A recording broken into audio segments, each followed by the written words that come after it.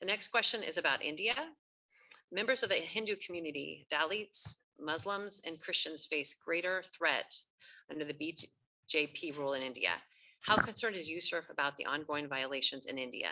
Is the U.S. in any position to make India comply and protect its minorities? We'll hand that off to you, Commissioner Bhargava. Thank you, Chair Manza. So for the third year in a row, the U.S. Commission on International Religious Freedom has recommended to the state that the State Department designate India as a country of particular concern for the systematic, ongoing, and egregious violations of religious freedom that are occurring within the country. And there are many reasons that underlie that recommendation.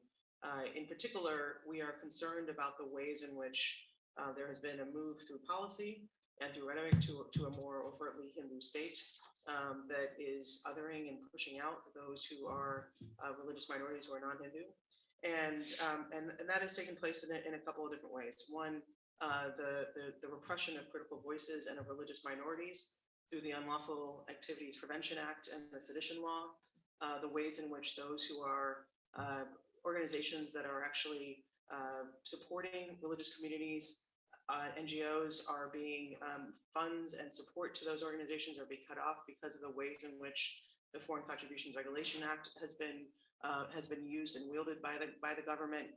We're also very much concerned about the ways in which the laws on citizenship and there's been continued movement in Assam as one state in which there have been citizenship laws that have been used to try and suggest that certain communities do not belong, in particular Muslim communities, but the ways in which that has continued to grow as a movement around the country, and of course there have been many attacks on religious communities across India of Christians, of Muslims, of Sikhs, of other religious minorities, and those attacks and the ways in which they have been either not addressed or facilitated by a government at different levels are also of significant concern to us at USCIRF.